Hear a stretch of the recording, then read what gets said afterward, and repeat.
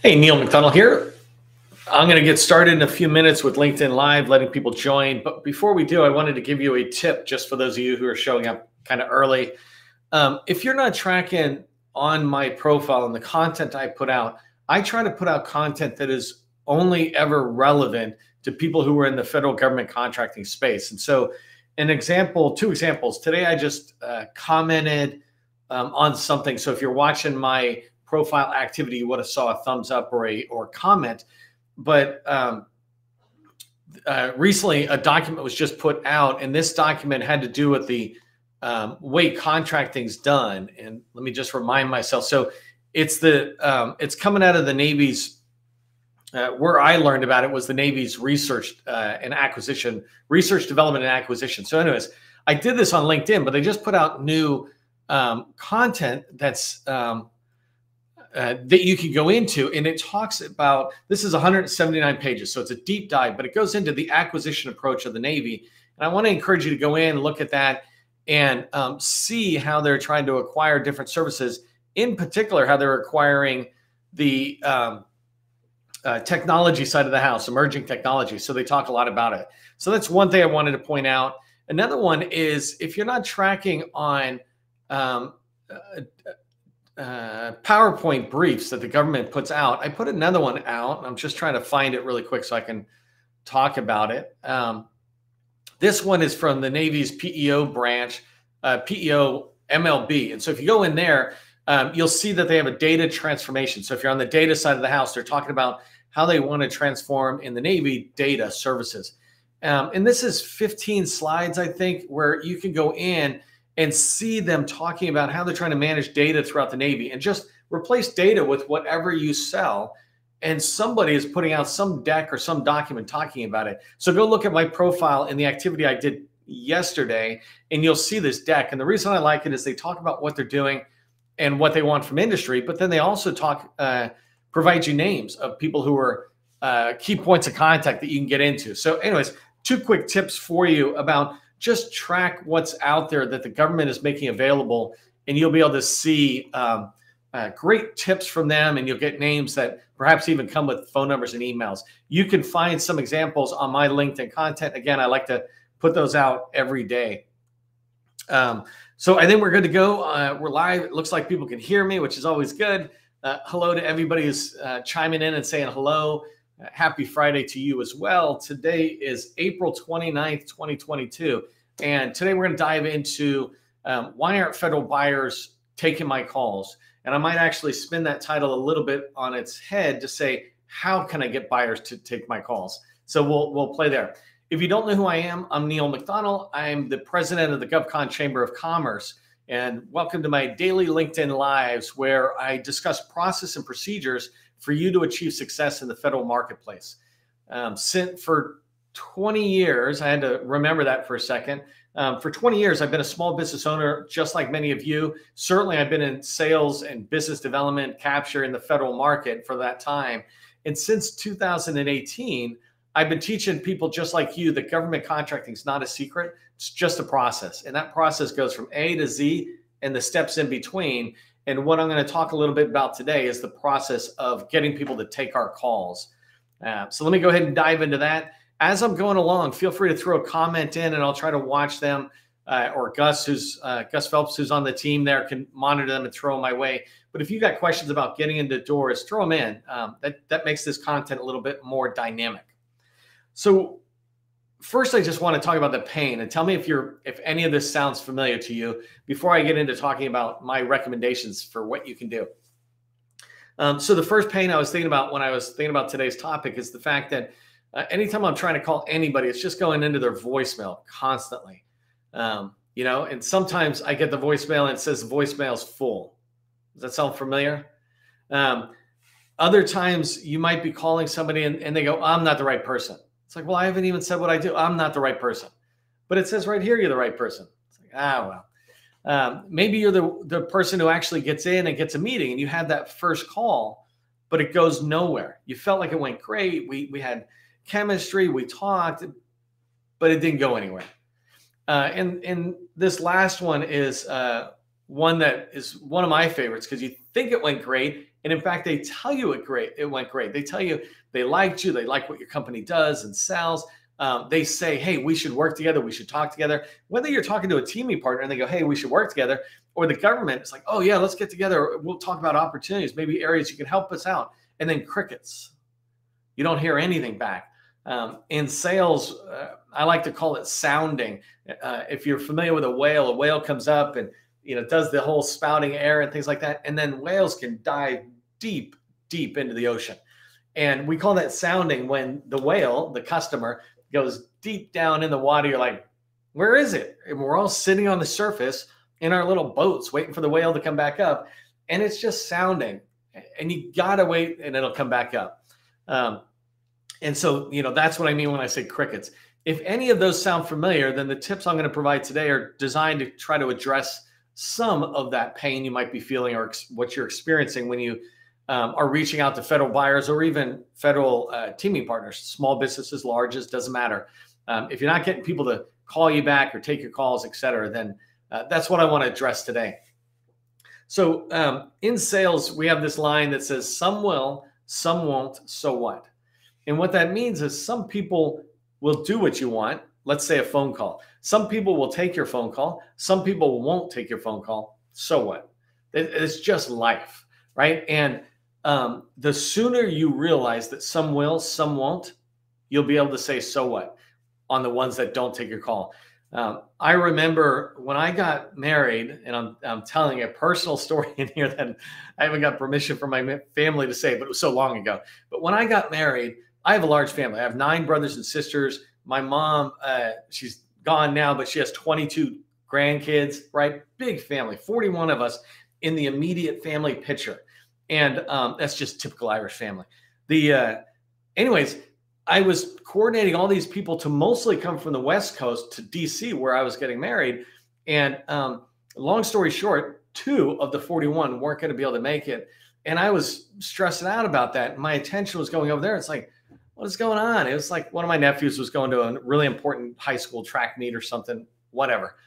But another one of my sisters made a really great point to me. She's like, how long are you going to focus on the 2 who aren't coming and ignore the 39 who are coming all the way across the country to your wedding? And I was like, oh my God. I was like, some will, some won't. So what? I shifted my attention away from the ones who weren't coming and, the ones who aren't answering our calls. And I put the attention right where it belonged, on the ones who are taking our calls, the ones who were coming to my wedding. So just keep that in mind, and it helps you maybe get a little bit through the days where people aren't taking your call or that whale is sounded. One thing that makes it easier for me when I get people who aren't responding or taking my calls or they sounded after we had a good meeting is I remind myself that these people are just people. Over the last 4 weeks, I've been doing daily LinkedIn Lives. Wednesday, I had to miss the first one in 7 weeks because I actually went to a dentist appointment that I couldn't get away with. But that dentist appointment the dentist was great, but the experience was miserable. And for the last couple of days, my mouth is hurt. It's just miserable. And so I'm not really responding as much to people on LinkedIn or email as I want to. I really try to stay in touch. And then earlier in this process, like 3 weeks ago or something, for those of you who are following LinkedIn, I got really sick from this massive Washington, D.C. pollen attack. And I just run down, but I still came to my LinkedIn Lives. Well, I did the lives and people could see me show up, but then I wouldn't show up offline, like to an email or follow up. I'd have to cancel a couple of meetings. And what I'm trying to tell you is that people have their own lives. If they're not responding to you 99% of the time, it's because of them. It's not you, it's me, right? And you have to accept the fact that that in this world, it generally is the other person. It's not you, right? I'm going to give you some tips about how you can make sure it's not you. But just keep in mind, they have their own lives. They have, the dentists, they get sick, they have, kids, they have whatever going on in their lives that might distract them from focusing their attention on you. So if you do that, it'll make it easier for you to go, some will, some won't. The other thing I wanted to mention is the bell curve. And somewhere along the lines, I'll show a picture. I might even show it on Tuesday's webinar. But basically, if you're not familiar, a bell curve kind of goes like a bell, right? Up and down. And in the technology adoption bell curve, there are 5 stages. There's the innovator, 2.5% of people are innovators. Think about an iPhone. They're going to be the ones sleeping in a tent. Then the next 13.5% are called early adopters. And these early adopters are the ones who show up first thing Monday morning after an iPhone has been announced, right? And then after that, you've got 34%. That is the early majority. And this is the bulk of the people. And they're not going to get an iPhone right away. They know they're going to get an iPhone, but they're just going to wait. They're going to let those early people test it out. Is there a bug? Things like that. They'll get it a couple of months later, but they know they're going to get it. After that, on the second half are the late majority. These are the people who will not get the iPhone unless they change their subscription changes over with AT&T or whoever. They say, hey, you can get a new phone. It's like, all right, I'll get it then. But they're way on the outside. Only if my cell phone subscription changes. And then the very last group of people, 16%, are called laggards. They will never. And in an iPhone, I'm a laggard. I will never change my iPhone unless I'm absolutely forced to. And what the bell curve tells us is that half the people basically aren't going to do anything that you want. So you really, of all the people you're talking to, it's 50%. And of that 50%, it's really only 16%, that early majority, innovators and early adopters, 16% who will do what you say. And so if Apple is selling an iPhone, they're going to buy that iPhone right away. If you were trying to set up meetings with small business specialists or contracting officers, 16% are going to jump at it. There's going to be small business specialists who go, yeah, I don't have time to talk to you. And you're like, what are you talking about? I thought we were friends. I thought we were supposed to talk. They just won't talk to you. And the sooner you understand the bell curve and that really the people you're trying to talk to are that early 16%, right? Innovators and early adopters. The sooner you realize that, the sooner you will be okay with getting 50% of the people you call say, no, I don't want to talk to you, or they don't answer the phone, or they say, yeah, we should talk, and they don't follow up. It's okay. Some will, some won't. So let's talk about some tips in this last half of the live about what you can do to begin to increase the number of some wills, right? The first thing I want to mention is you need to be able to make sure you're targeting the people most likely to take your calls and at the right time. So for example, spamming is a great way of getting people not to take your call. And in the government world, I always say it's big enough that you can make a second first impression, but it's small enough that if you annoy somebody, they're going to tell friends. And when I talk about choosing the right group of people, you need to have a primary agency that you're going after. And so let's say HHS. I was just talking with a new friend today, Brian, and I was saying, hey, go after HHS. When he goes after HHS, he's able to learn HHS, not just the people he's going to call, but learn the organization, look at their strategic plan and see a couple of things. By doing that early research and understanding it, when he calls them, he will be able to answer or address that person's feeling about somebody who's calling them about, are they just dialing for dollars, or are they actually calling in and wanting to help me with a mission? And what I was struggling with there is this combination of another line that I really like is no one cares how much you know until they know how much you care. No one cares how much you know until they know how much you care. And in business world, especially with the federal government, one of the ways that you could show how much you care is to understand their mission, to take the time to look at some documents. So then when you're calling them, you're able to communicate things like, hey, I was looking at your strategic plan. I was hoping we could have a call. So research is a big tip for you there. The next one is when you're calling people, make sure you have a really well scripted out voicemail. So when you're leaving a voicemail, first, it's the exact same one every single time. And second, it asks only one thing. And what I like to do is always ask for a meeting. If you're calling about an opportunity to a contracting officer and that's specific, then you can make that one thing just the, hey, I'm calling about this opportunity. I'd like to take 5 minutes of your time to ask you 3 quick questions or something, whatever it is. But make sure you have a voicemail script that shows your professionalism, because your script will be so clean and you'll read it. It will sound very prepared. The likelihood of somebody calling you back will be larger. So you're welcome, Crystal. And I don't read all the comments. I just happen to see ones that pop up. So I said leave a voicemail script that asks for one clear thing. The other thing is when you're calling people, be careful of bum rushing them, or, like they answer the phone, you're like, boom, you're coming in, you're putting all the, putting everything full bore out. You want to come in slowly. You've been researching them. You've been wanting to call them. When they pick up the phone, especially on a cold call, they don't know who you are from Adam, right? And so they need to come up to speed. And what I like to say is never, ever talk to somebody on the first call. When you call them, you should be trying to schedule a follow-up meeting. Hey, Jane, I was just calling today, hoping to get on your schedule next week to do an intro call. Are you available next week? Can we make that happen? Whatever it is. But the idea is to try to do it in the following week. And what I teach people in my course is that you can answer any questions they have by saying, the reason I want to do it next week is so that I can be more prepared and make sure I'm not wasting your time. What would be a good time next week for us to connect? My tip here is don't ever talk in the first call and try to give them everything and sell everything. What you want to do is to touch them several different ways, engage them several different ways by scheduling a meeting and then thanking them and following up and then having the meeting. These things will begin to imprint you and your company on their mind.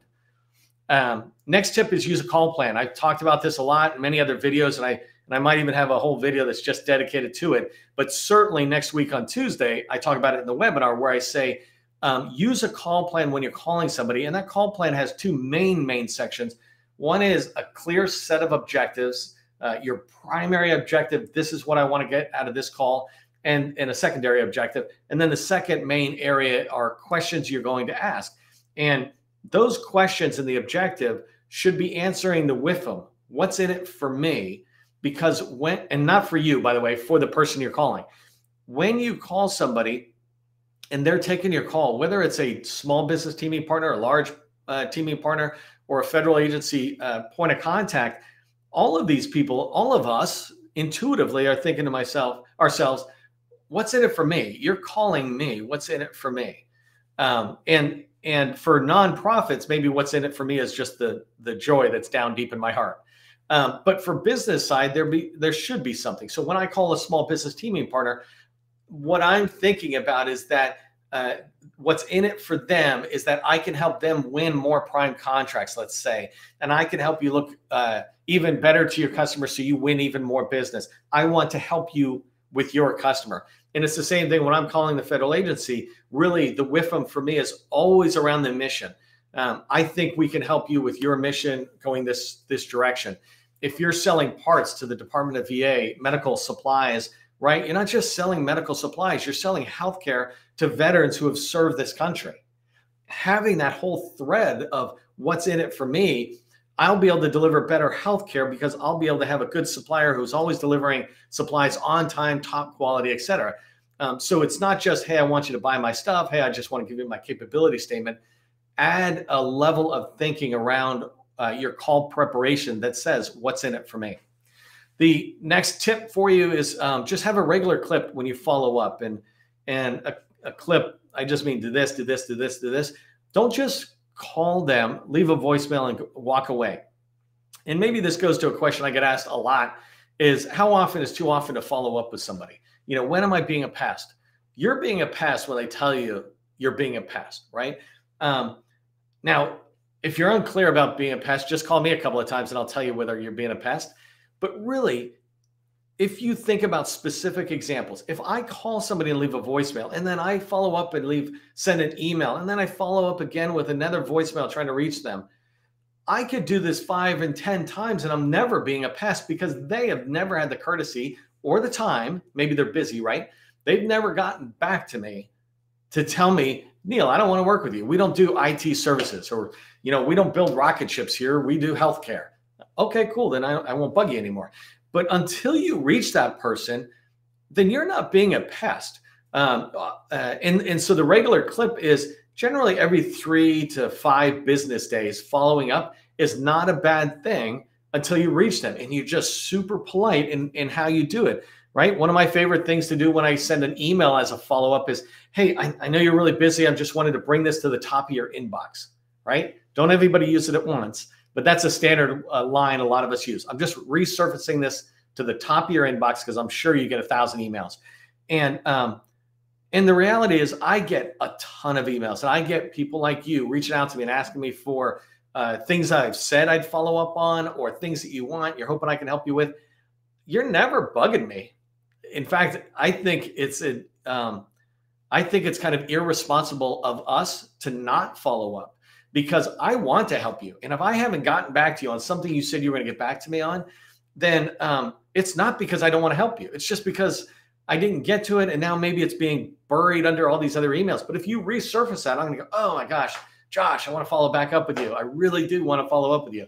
I just have to, make the time. And so my point with you is have a regular clip until these people are getting in with you. Then it's okay to keep reaching out to them. And you want to be able to keep in mind that until somebody says no, the answer is always yes. Right? That's a sales thing. The answer is always yes. The customer or the other person has to say no to me. Again, there's this balance between being, annoying, and you just got to find that.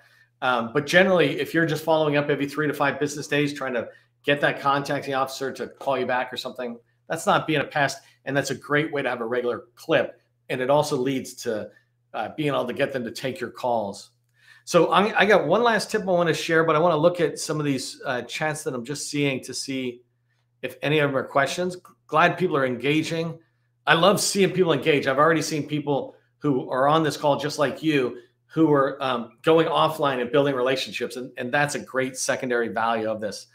And some of you, by the way, come up as LinkedIn users while I'm looking at my tool. I won't see who you are until later, but like Kelly over in Iowa, you come up as LinkedIn user, but because you put your name in there, I see you.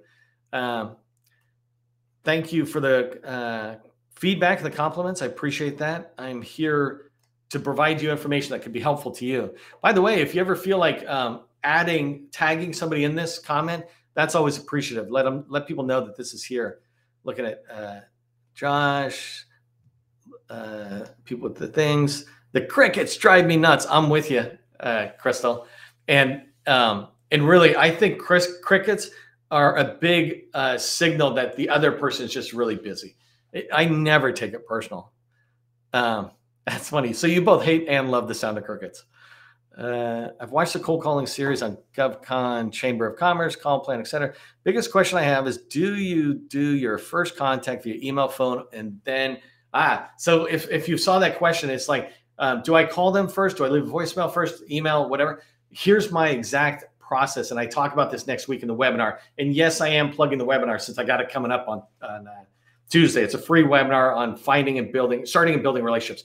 But anyways, the first thing I always do is call and leave a voicemail, because now I've got myself in their ear, right? Then a few hours later, I follow up with an email. And then you begin to do a repetitive set of activities that work for you. But I always start with a phone call and then an email, because too many people spam with email. But when you leave a voicemail, they're now hearing Neil, right? Or they're hearing you, and that's really helpful.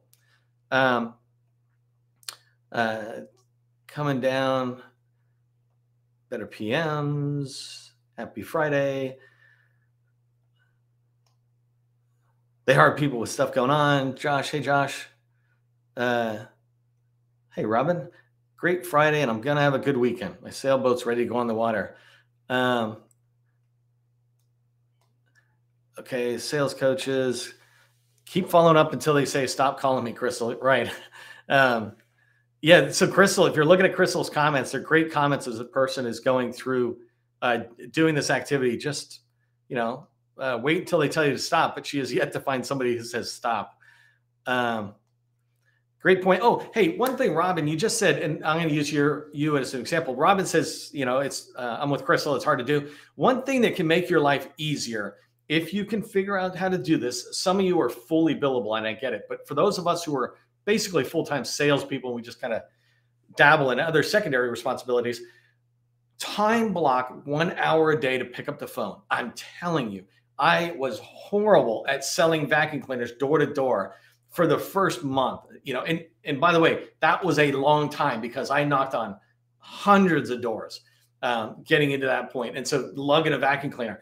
And it was the same thing when I started trying to call large primes. I felt really weird. But once you start doing it, you start realizing even the large primes are just people who go home and wash their car, mow the lawn, check the mail, whatever, right? They're just people. And so if you time block 9 to 10 every morning, or actually, some of the best time is 7 to 8 a.m. East Coast time. If you time block that and say, I'm starting and I'm ending, and make sure you end, right? But just call. That's not the email follow-ups or any of that. Just pick up the phone and call people. If you do that, you will get more comfortable at it, and then you'll be able to include more of your own stories, et cetera, in there. But you got to get past a little bit of the nervousness. For a higher volume of calls, try. So Josh is talking about predictive schedule moduling. So he's talking about Thursdays at 2 p.m., which is interesting because that one seems like, just another time to call in. For the government space, federal side, I love calling in the morning because it almost always guarantees I get a voicemail. And my secret is I'd rather not talk to the person first thing. I want to leave a voicemail, follow up an email. I've touched them twice. And if I can get a meeting, now I can touch them 5 or 6 times before I get the call. Somehow I just blew through all my time just looking at it. But I like going through these comments, and I appreciate them, Josh and others, for putting them in. Amazing, helpful information. I'm glad you like it. Great tip. I can certainly block that time. There you go.